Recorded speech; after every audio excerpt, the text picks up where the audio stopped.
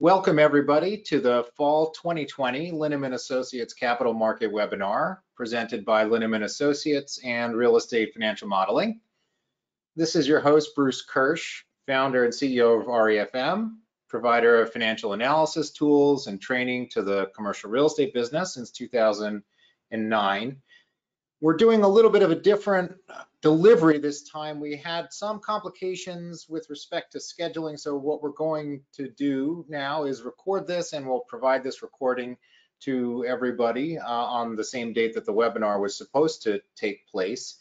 And we're going to do a little bit of a different format this time, Peter. We're going to have a conversation between the two of us, and for those of you who do not know Peter Linneman, he's Dr. Peter Linneman, founder of Linneman Associates, and Linneman Associates is a strategic and investment analysis advisory firm headquartered in Philadelphia.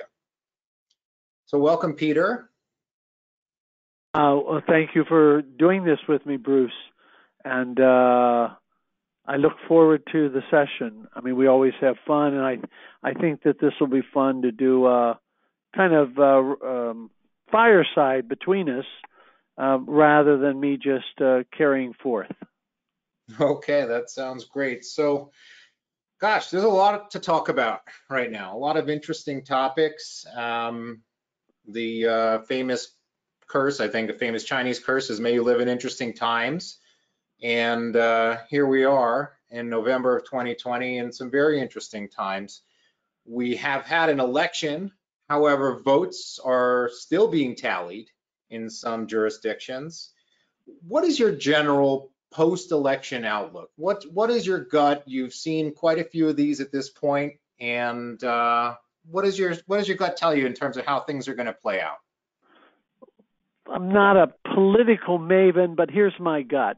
And the only wild card in this is there were so many mail ballots this time, beyond any past history, is that it's a bit of a wild card to it.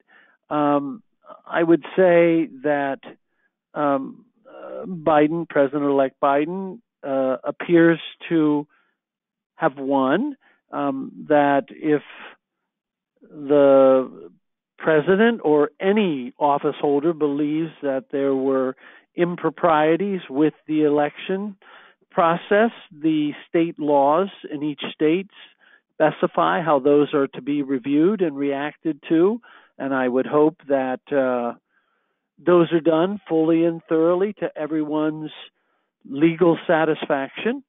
Some people have said to me, "Oh, it's terrible that they're appealing," and I said, "It's really, it's a little like if you, Bruce, you and I, if I make a loan to you, and then you subsequently go into bankruptcy and stop paying me,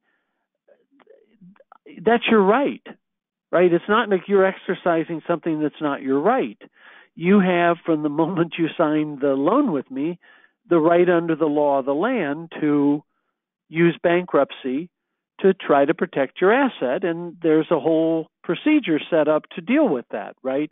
And in an odd way, same is true of election. It's not just you have the right to get votes, but there's a whole mechanism. I'm certainly not an expert in it, on figuring it out from there. But based on in the past, absent a real smoking gun, I don't think it changes the outcome. So, and we haven't had a lot of smoking guns in history, right? So I would suspect the outcome holds. As you know, there were some seats picked up by the Republicans in the House, and then you're left with the Senate. And as we sit here, Alaska, I don't get. I'm kind of joking, but I'm not, Bruce, which is there's only like 8 people live in Alaska, and I can't figure out how Alaska is still counting votes. I was thinking that today too. I was just wondering. I was like, what's the holdup in Alaska? I don't get it. I'm not an expert, but if it were California or New York or, a big state, you kind of go, hey, there's a lot of votes, right? But I don't understand Alaska. It would appear that North Carolina on January 5th will be the key to the Senate with 2 seats. that after the first round, the Republicans held, and the people I read who are kind of mavens, if there are any mavens left in predicting outcomes, would suggest that the Republicans would carry at least one and probably both of those seats. And my only comment is I feel sorry for the people in Georgia. When you realize that I think the Democrats spent $109 million in South Carolina contesting Lindsey Graham's seat. I think he spent $4 million or so. That means that for the last 6-7 weeks, people in South Carolina or in Pennsylvania where I live, we haven't seen advertisements for Target or for Walmart or for automobiles or tires or Coca-Cola or any product other than political, because, you know, there was so much money chasing, right, in those handful of states. And think about, Bruce, about Georgia. If they were spending, let's just say, a combined $115 million in South Carolina for one seat, you've got two seats up on the same day that determine the swing of the Senate. You want to bet on like $500 million being spent by the two parties? Right. Which means the residents of Georgia, from basically Thanksgiving to January 5th, are not going to see anything on YouTube or television or radio or whatever that's not a political ad.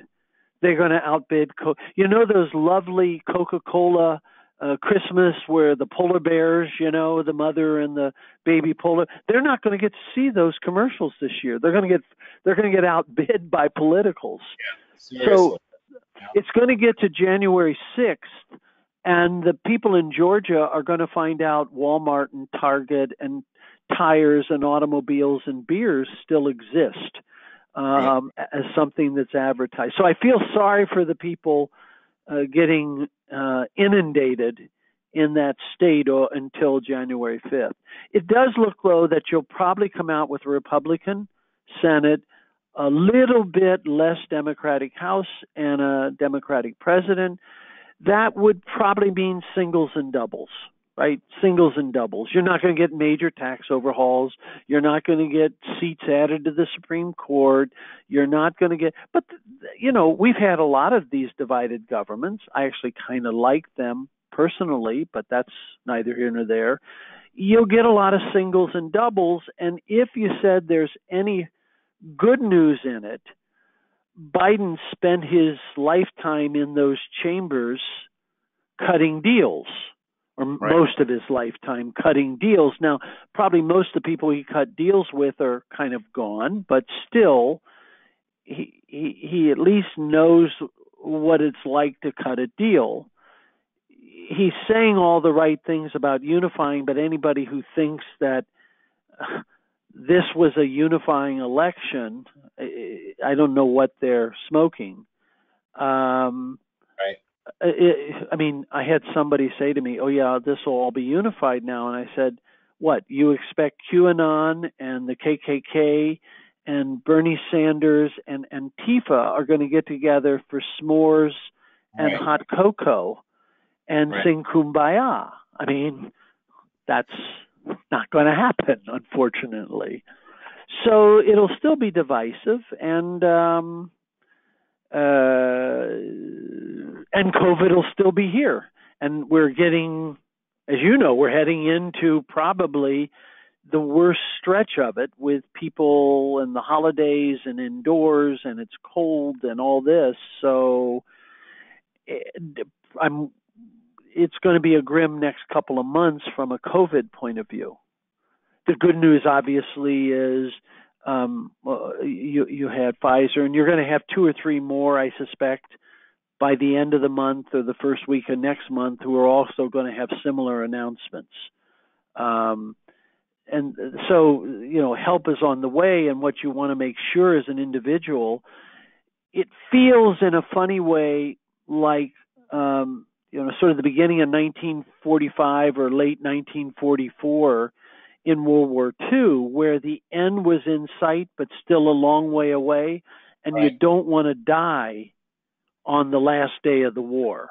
And yet there's still a lot of carnage, both human, health-wise human, and economic carnage that's going to occur before the war is over here.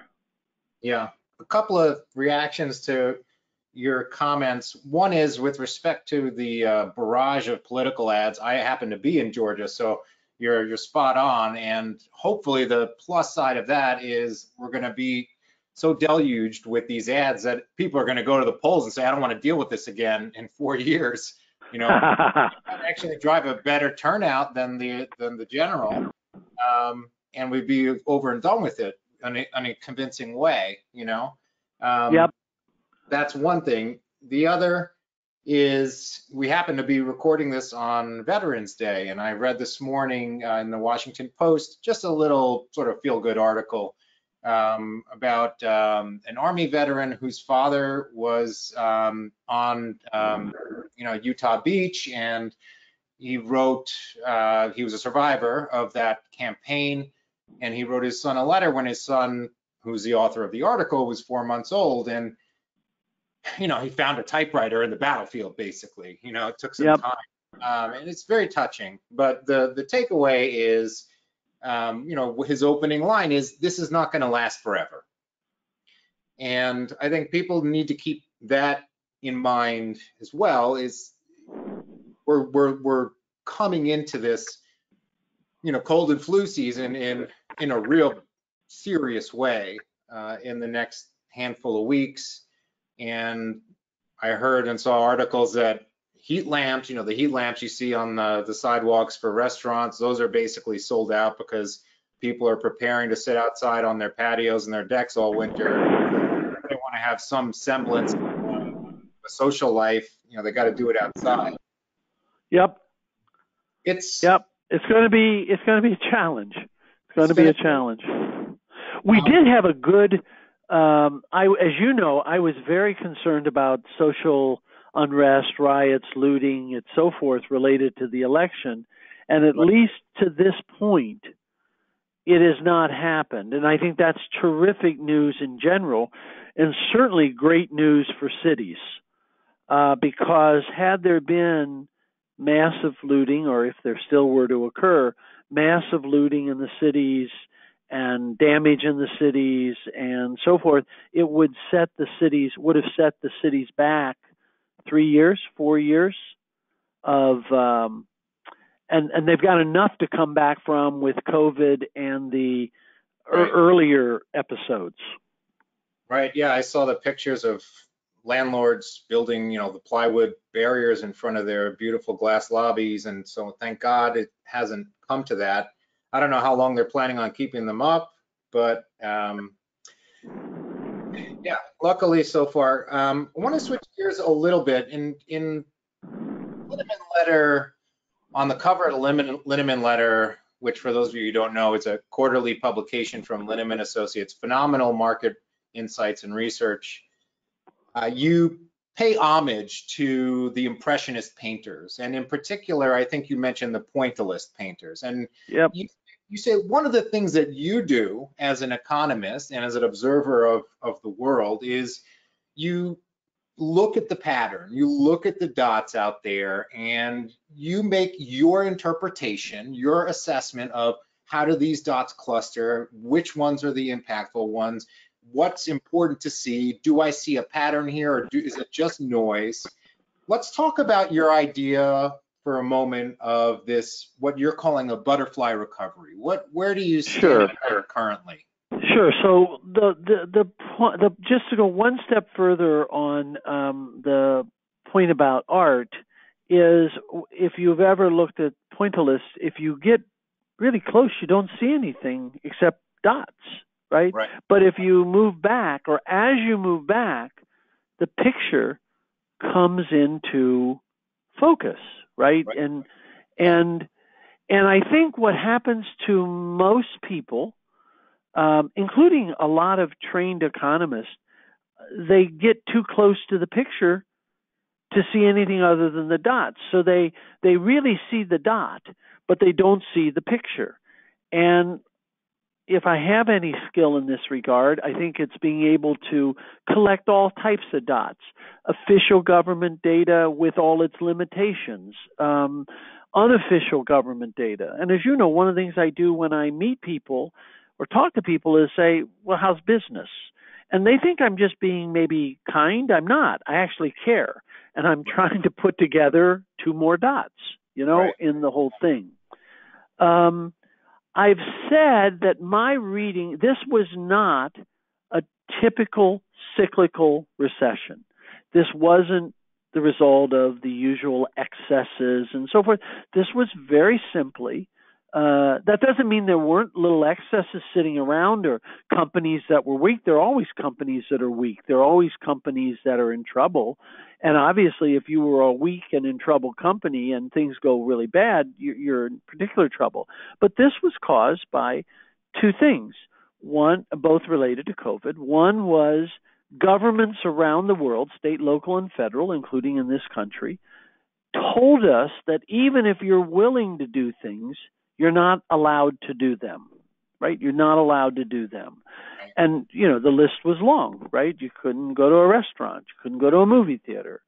And if you were in China, you couldn't even leave your apartment for a while, right? So the first cause was the government wouldn't allow us even if we were willing to. And the second factor that was happening at the same time to differing degrees and across the world, including the United States, was, I'm allowed to do it, but I'm not sure I want to do it. So you've been allowed to fly around the U.S. for, but I haven't flown around the U.S. and I'm a huge traveler, right? And I haven't flown around the U.S. I've been allowed to go to hotels. I haven't gone to a lot of hotels. I've been allowed to have people into my apartment. We haven't had people into our apartment. So I'm just using those as examples. When this recovery is full is when those two factors have fully receded here and abroad. And I say here and abroad because abroad affects us. Just think of foreign travel, tourists coming here. Can't come from Canada because they won't let you. And there's people who don't want to anyway, right? And so when those two have receded, then you'll be back to something like a normal economy. I don't see that happening soon, and it will happen in fits and starts. And the reason I use the butterfly is butterflies don't fly fast. They don't fly in straight lines. They sometimes go backwards. They sometimes stop. They sometimes go left and right, but they tend to go forward. And if you think of the two factors, Bruce, that I'm saying are causing this, which is governments here and around the world, state, local, and federal, here and around the world saying, no, you can't. In Philadelphia today, they reversed their view that they were going to have children come back to school physically in the city of Philadelphia. Well, that's the butterfly taking a step back, and you say, why? Because there were going to be some janitors, right? There were going to be some people that supply supplies to the school, et cetera, that were going to move forward that just got moved backwards. Right. And so it's going to come in fits and starts. And at the same time, we were talking about how coming forward, my wife and I were just talking. We've been going to the gym. There are not a lot of people there. It's a big, big gym. You wipe everything down. They have good filtration. You're not near anybody. But we've been talking about, given what's coming, do we want to go to the gym for the next couple of months? And Right. that's me slowing the economy down. I'm allowed to go. Yeah. Those two things are what create the butterfly. And I said to someone, if you want to know, forget all the data. If I had to give you one metric to know how the economy is really recovered, watch NFL stadiums, watch NBA stadiums, watch, when they are full per normal, it means that the government has said you're free to go if you want to and fill a stadium, and we feel comfortable to do so and fill a stadium. And I only say the sport because it's so easy. All you have to do is turn on your TV. You don't have to even be interested in the game. And you turn on the game and you know what it's like right now. Some of the stadiums have nobody because they're not allowed. Some have some have a bit more. Nobody has a lot. I don't know if the Eagles said you can have a sellout crowd if you want. I don't think they'd sell out, even if they were allowed to at this point. So that's why I call it a butterfly recovery. It's going to be slow.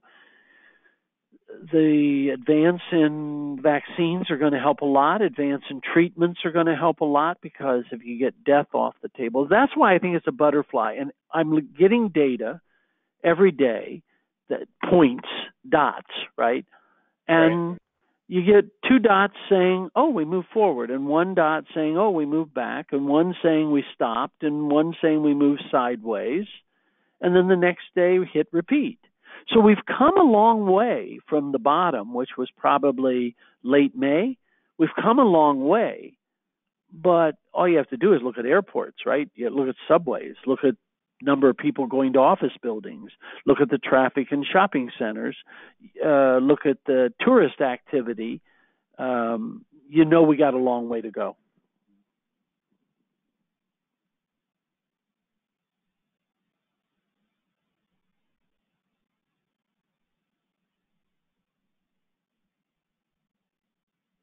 Absolutely. It's funny that what are the things that people are talking about in hushed tones nowadays, right?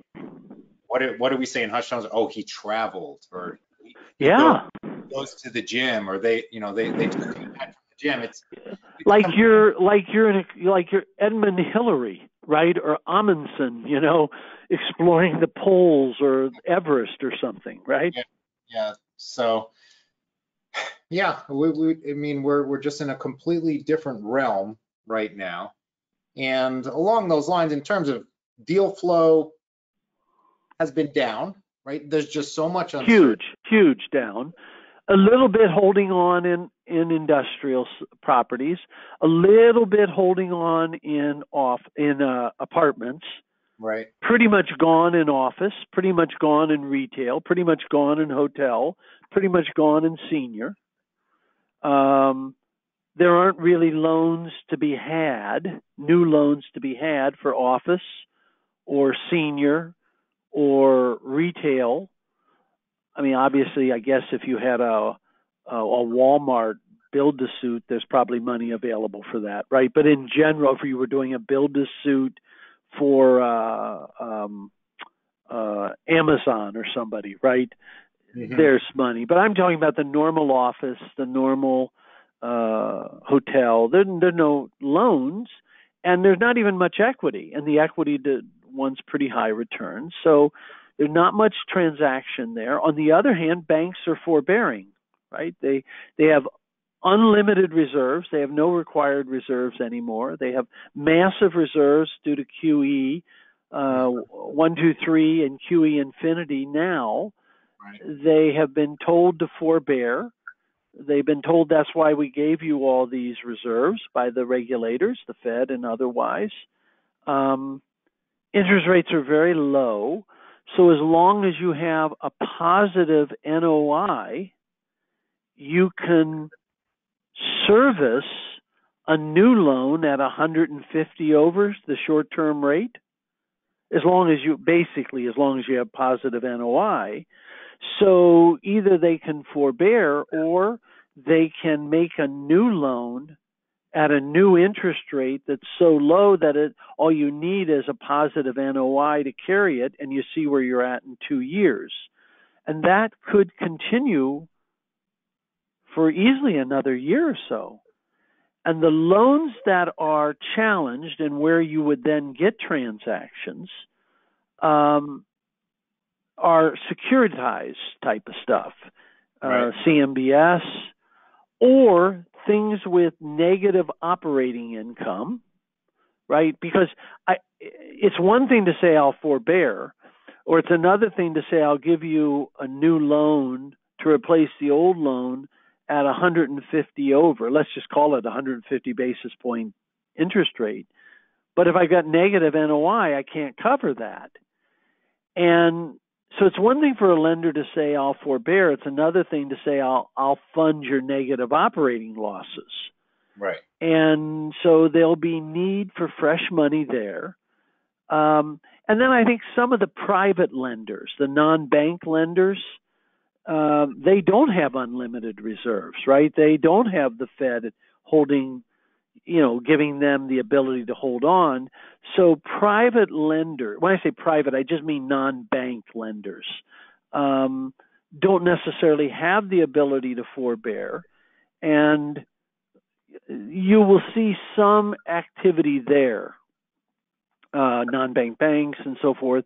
Although non-bank banks have gotten a fair amount of leeway because their primary source of capital are banks, and the banks are forbearing on them with kind of an understanding they forbear going forward. So I see opportunities will always come up. I don't see massive opportunities that way. I will tell you, though, where I do see opportunity. And in the next Linneman letter, we have which won't be out until January, but we've been working on this piece, is multifamily today. And by the way, multifamily, I think it's doing okay, but unemployment is still high and there's still issues. And, yes, think about it. We now view it as good news that we only had 750,000 people last week file for an unemployment insurance. That's a good week. Right. Yeah. That it used to be a bad week was if we were over 300,000, and now we're saying it's a good week if it's down to 750,000 new people filing for unemployment. So it will stumble around and have challenges, especially in the urban areas. But here's a very simple exercise, and we'll have the model Linneman letter, but you can do it, which and the reason I picked multifamily is it's not lumpy, right? It's not like you lose one tenant, you could lose your whole income, or if you keep one tenant, you could keep your whole income. So I'm only taking multifamily in that sense. So imagine you buy at like a 4.5 cap rate. Right. 4.7 cap rate. You can go out and borrow at about 2.8. Freddie and Fannie are still lending. So you can borrow. You do the math on that borrowing. You've got amazing coverage on current NOI, both of debt and interest. And then we did the following exercise. We said, what if income over the next 12 months falls by 10% and falls by another 8% the following year? So at the end of 2 years, you have an 18% drop in NOI. That's pretty dramatic, right? From today, right? That's from today. Well, what you'll find is you still have debt coverage of about 1.1 and interest coverage of about 1.9. So you're not going to lose your property even after an 18% drop in value. And even if in income, even if it fell further, you can cover the interest, in which case what they'll do is switch to a sweep loan, right, where they'll sweep all the proceeds. So you're not going to lose your building. And then you say, come on, the world's not going to come to an end. So for 2 years, I lose 18% of my income, but let's say at the end of year 6, I've gotten it all back.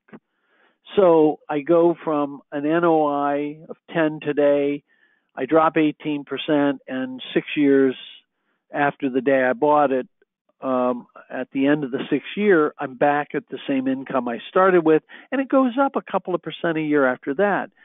That turns out to be like a 9.5 IRR with a huge drop in income the day you buy it.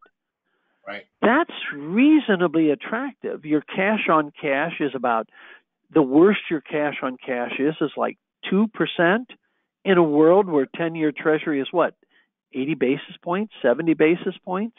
And that's after the income dropped? And right. You kind of go, sign me up. So I think that's attractive. When you go to other property categories, similar math works, but the lumpiness of the investment makes it riskier.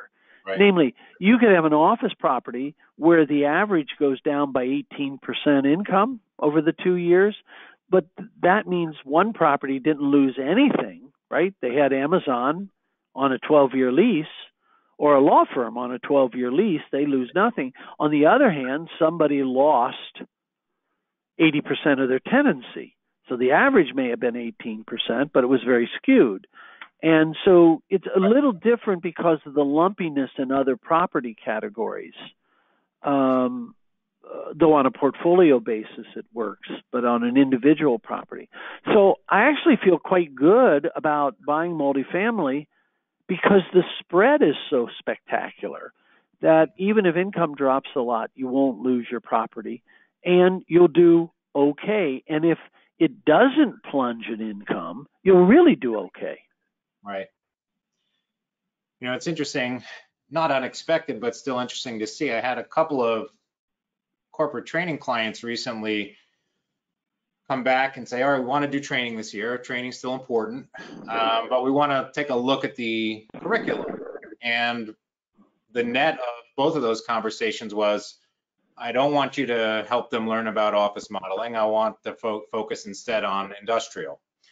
And so, not a surprise, but important to see what that means. And generally speaking, what do you think is the future of office? I mean, if big players... Oh, I'm a big fan. And in fact, I won't name the company, but major company.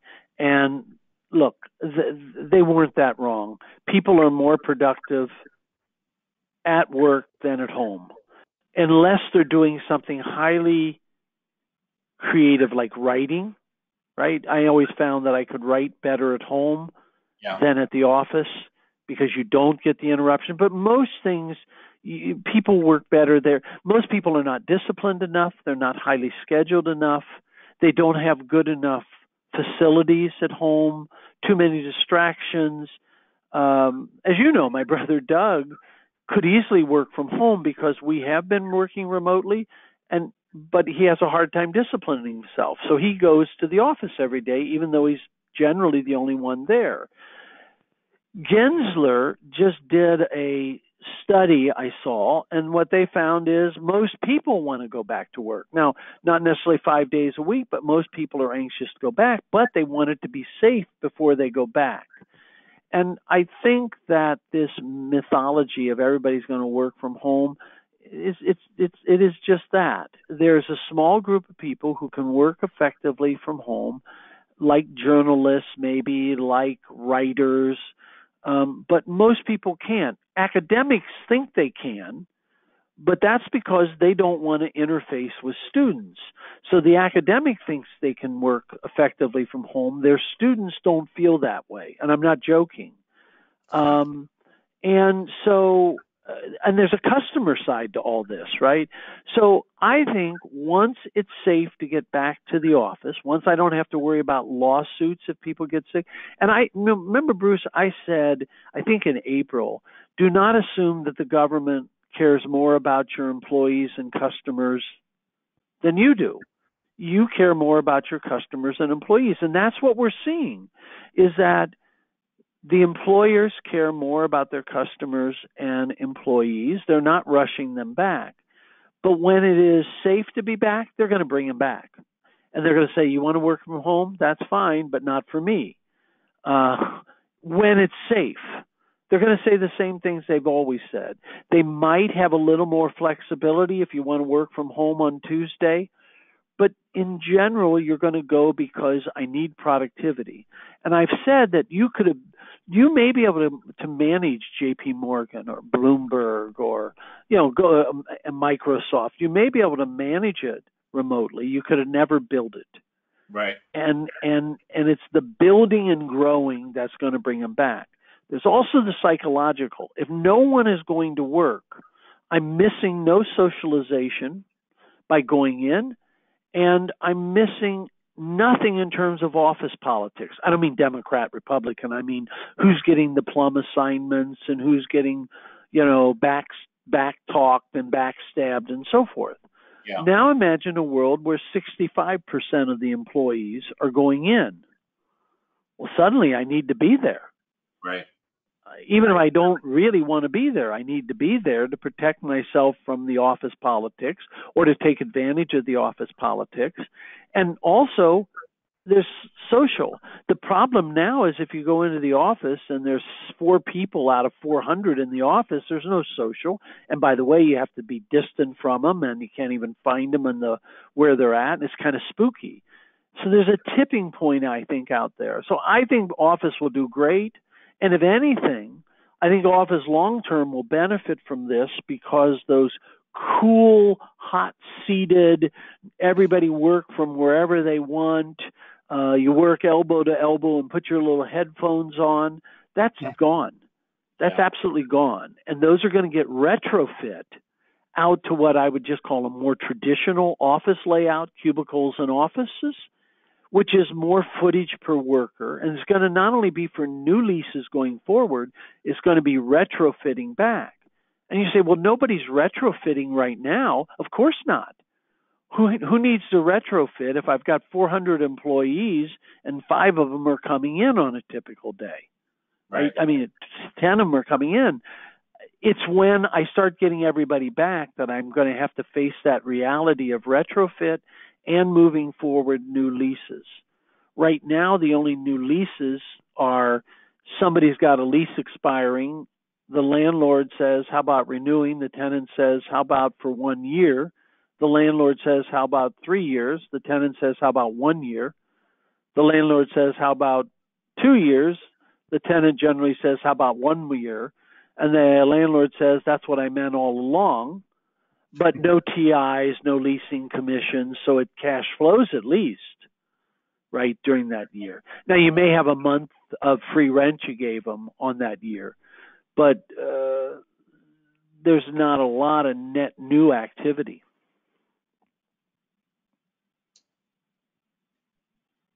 We talked about multifamily, we talked about office, we talked about industrial. Let's talk about retail first. Let me just throw one thing in on industrial, by the way, because, you know, as you were pointing out by your clients, everybody wants to focus on it. Right. And with good cause, right? Because we know that modern logistics for online sales take about 3 times the footage of the traditional warehouse, right? So this is not quite accurate, but every sale that occurs online rather than traditional is an increase of 3-fold the amount of footage associated with that sale.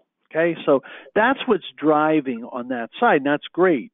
However, I keep pointing out to people, somebody owned the warehouses that were serving, and I'm going to take a very specific example, the airports. Right? Somebody had warehouses that were serving all that stuff that was throughputting all these airports in, you know, a year ago, right? When they were just machines of paper being consumed, sodas being consumed, food being consumed. You just go through all the stuff that an airport consumes. Right. Well, they're not consuming much right now.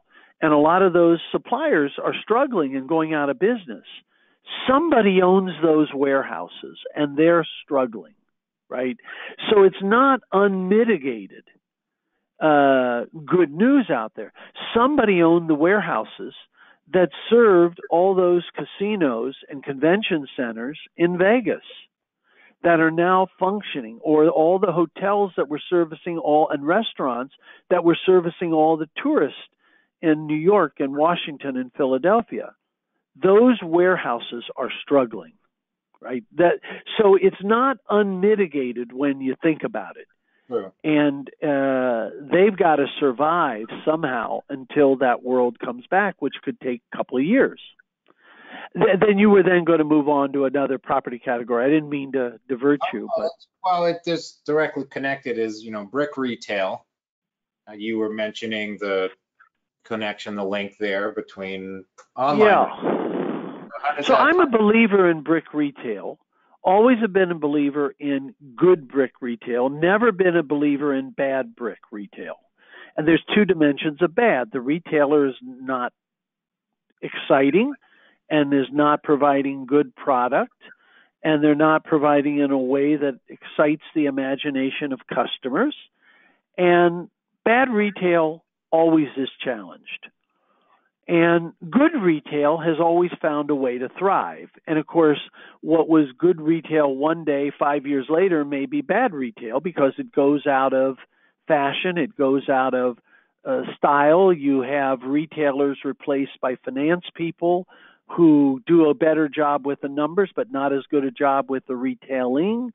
That's been the history of retail. So I've never been a fan of bad retail, either in terms of retailers or the property, design, location, tenancy, etc. And the reason is the problem with bad retail locations are you can't lower your rent enough. This is a lesson I learned from Al Taubman many, many years ago. You can't lower your rent enough to change the price of Cheerios. Right. And if you can't change the price of Cheerios, you can't bring customers, right?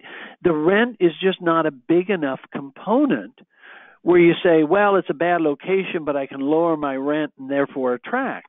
You can't attract because if they can't attract customers, it's all about attracting customers, and I can't make my rent low enough that they can make their Cheerios half price.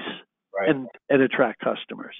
So bad retail is always challenged. And I think what's happening is we're going through the kind of culling of bad retail that occurs every year throughout history.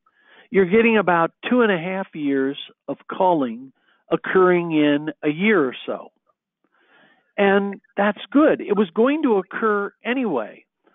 Some of it was going to go online. Some of it was going to go to other retailers. Some of it was going to go to other shopping centers. And what people forget is the beauty of competition is the culling of the weak ones. And the weak ones, the sales of the weak shopping center, the sales of the weak retailer don't disappear. They're going to go to stronger retailers and stronger retail centers. So in the short term, everybody is challenged by this economic downturn, the shutdown. People don't feel comfortable, can't go to the restaurant, don't feel like I can go to the restaurant. Everybody in retail is challenged by that, right? But in the longer term, the strong retailers and the strong retail locations are going to come out stronger because you're going to have eliminated about 3 years worth of weak retailers and weak retail centers, and they consolidate and make the remaining stronger. And that's the part people forget. The beauty of competition is I may end up with fewer, but the ones that survive are stronger. And so I'm not bullish on bad retail, never have been, but I am quite bullish on good retail. Will it be a lot of work the next? Yes, because of the butterfly economy effect. I don't know if they shut me down. Are they going to shut down the restaurants and the gyms? And I don't know. And even if they don't, do I feel comfortable? And will there be an outbreak? And so it's a rough period we're going through, but I feel good for good retail on the other side, both retailers and retail centers. Let's take a step back for a second. We're going to come out of this. It is a matter of time. Things are never going to move as fast as we want when we're coming out of the bottom. One of my former mentors said, his former mentor, or one of his mentors said, a bell doesn't ring at the bottom and a bell doesn't ring at the top. So yeah. We know where we are now in hindsight. And if we just take a step back and say, all right, if I were to be 5 years from today and I look back, what opportunities would I potentially have missed, right? So if I think the one, today, right, where should I be? Yeah, the one I think a lot of people are going to miss is the simple apartment description I gave, right? I think people are a bit terrified and haven't, quote, done the math and consider the risk, the name of our book, right? Risk and opportunity. And they haven't really looked at the apartment side where you could take huge drops in income and still do okay. You know, Right. that's not such a bad thing to have a huge drop in income and do okay.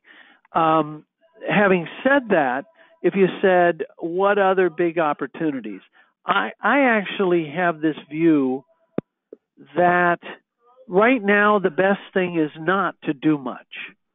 That means, you know, you may find particular unique opportunities, but there's a sense of, you know, it's like a knuckleball. I think I told the last webinar about, you know, Bob Euchre trying to catch Phil Necro's knuckleball, and he said he found it very easy. He just waited till the ball stopped rolling back at the backstop and picked it up. And I still think, you know, it's trying to catch a butterfly. Catching a butterfly is a very difficult thing, even though it's this delicate little animal, right? And I think for a lot of things, there just should be a bit more clarity. Having said that, I think we're past the bottom. We could go down. We could easily go down again, though. Not as far, but we could easily go down again because of what the government doesn't allow us to do and what we don't allow ourselves to do if this is a bad December, January. So Right. I don't think we're necessarily out, though I don't think we would go down as far. We've learned a lot, right? If you go back to March and April, we didn't know it wasn't very hard on young people. We do know that now. We know it's very hard on old and people with comorbidities. So I don't think it would go down as far, but it could go down. I think that one of the things 5 years from now we'll look back on is the same thing we could have looked back on in 2014 or 15 versus 2009. The Fed put enormous amounts of money into the system, into the banking system in particular. And at first it didn't come out in 2009. It kind of maintained some degree of liquidity. Remember, extend and pretend, right? If it was bank loans, if it was CMBS, it was different. But with bank loans, it was extend and pretend. Right. And then what happened? People say, well, we didn't get inflation. We never got inflation from all that money that went in the system. That's not accurate.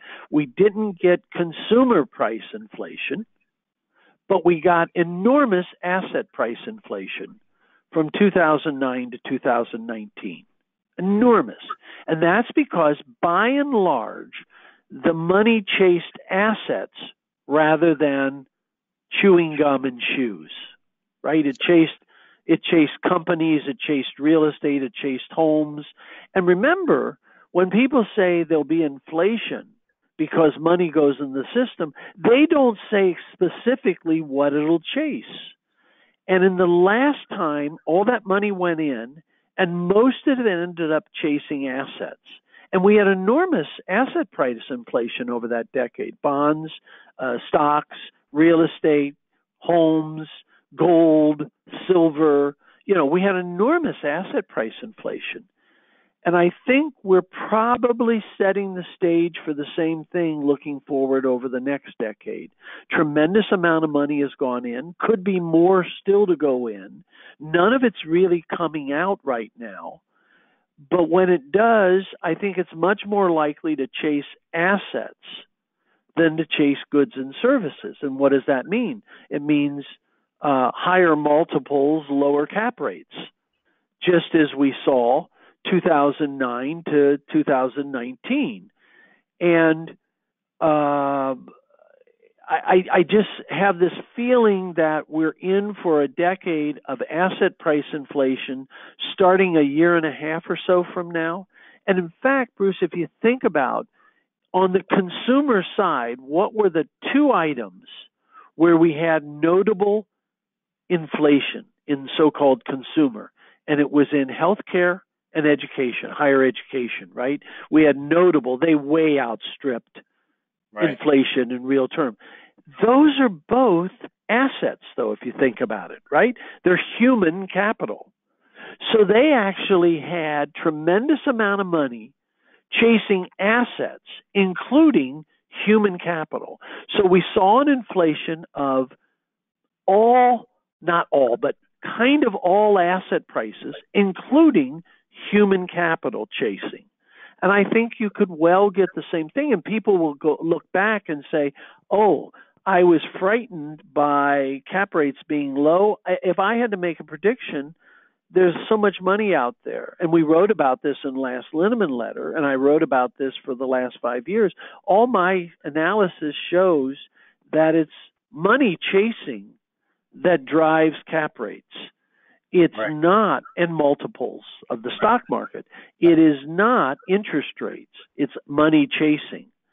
And if I told you there's going to be 4 times as much money chasing 5 years from now as today, you know the values will be up, which Right. is to say cap rates will be down. And there's a lot of money out there, but so far it hasn't come out of the system. So I think people are missing that. They assume that consumer price inflation is where it'll come out, and they say we had no inflation the last decade. Look at what happened to gold prices. Look what happened to home prices. Look what happened, right? You can find exceptions, but generally assets went up. And that's why I say, including chasing the 2 key components of human capital, education and healthcare. So much to talk about, but we're not going to be able to do it all. I do want to make everyone aware that what we've discussed here is really just a taste of what's addressed on a regular basis in the Linneman letter, which is the quarterly publication from Linneman Associates. LinnemanAssociates.com is the website, and for REFM, it's getrefm.com. Peter, thank you so much, as always. I remember about 2 webinars ago at this point, I said, Peter, how do you stay positive in the face of all this? And you said it beats the alternative. That's still true. That is still absolutely true. We'll survive. In fact, I'll say 2 things to end on my part, Bruce. One is I was looking, this is our 20th anniversary issue of Linneman letter coming up, 20th annual anniversary. And I was just looking at the first issue just for fun. Yeah. And then it occurred to me, since then we had a dot-com crash, we had 9/11, we had the financial crisis, not to mention endless number of terrible hurricanes and floods and fires. We have now had COVID. We've had endless numbers of political and politician mishaps over that 20 years. We've had we had SARS, we had, you name it, and right. The world didn't come to an end. And yet at each moment there were people saying the world's coming to an end. And if Linneman letter did one thing consistently over those 20 years, it said the world doesn't come to an end. It just doesn't come to an end, even when it's feeling like it. And to your point, it beats the alternative. And if the world's coming to an end, it doesn't matter. It doesn't matter. So that would be one thing I'd say. And then the other is we probably won't have a chance to speak to the listeners until the other side of the holidays, although I might record something next month and we'll post it on our site. You can stay in touch with Doug on that. But happy holidays to all. Stay safe, stay smart. Don't die in the last year of the war needlessly. And as you get ready to go through not just the holiday seasons, but all of this, many of you know I have an education charity that helps a number of children here, but also in destitute children in Kenya. All I would say is do good during the next few months. However difficult it is for you, there are people out there who have it even more difficult, and lend an emotional helping hand, lend a kind word, lend $1 if you can. There's no shortage of good causes and people struggling. Be alert to people during this winter with depression issues that you know and care about these people, and try to help and get them to resources as they need them. But happy holiday and stay safe. And Bruce, thank you very much. My pleasure. Thank you. And yeah, we'll see folks in earnest again in 2021. Maybe we'll have flying cars next year. We'll just have to wait and see. Okay. Happy holidays. Take care. Thank you.